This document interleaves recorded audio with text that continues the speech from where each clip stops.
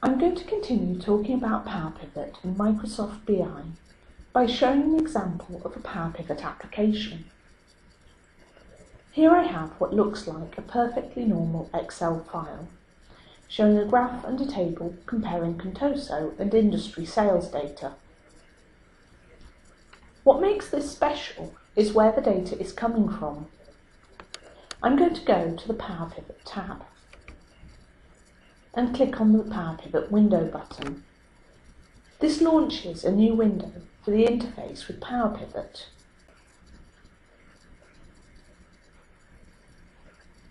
There are multiple sheets available to me now. Each of these corresponds to a table of data.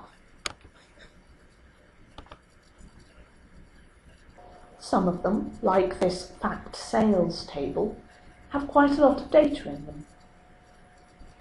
I can find out where the data is coming from by going to the Design tab and clicking on Table Properties.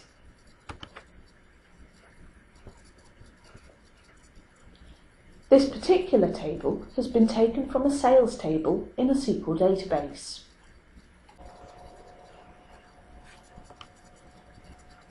By clicking on the Existing Connections button, I can get a summary of where all the data is coming from in this PowerPivot file.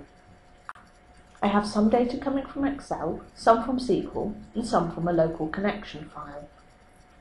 There is a range of options available to me for linking to both Microsoft and non-Microsoft sources. Now I've got my data here in PowerPivot, I need to display it in a way that's understandable.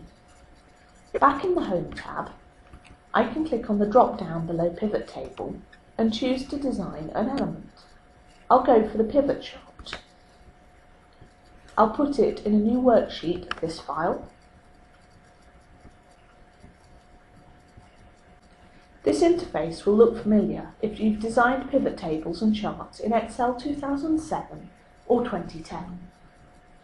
The big difference is that the fields I can choose from are from a potentially enormous selection of data sources. I can build up a pivot table of the sales amounts of different product classes by the seasons of the promotions. This is information in 3 different tables being pulled together seamlessly into this one chart.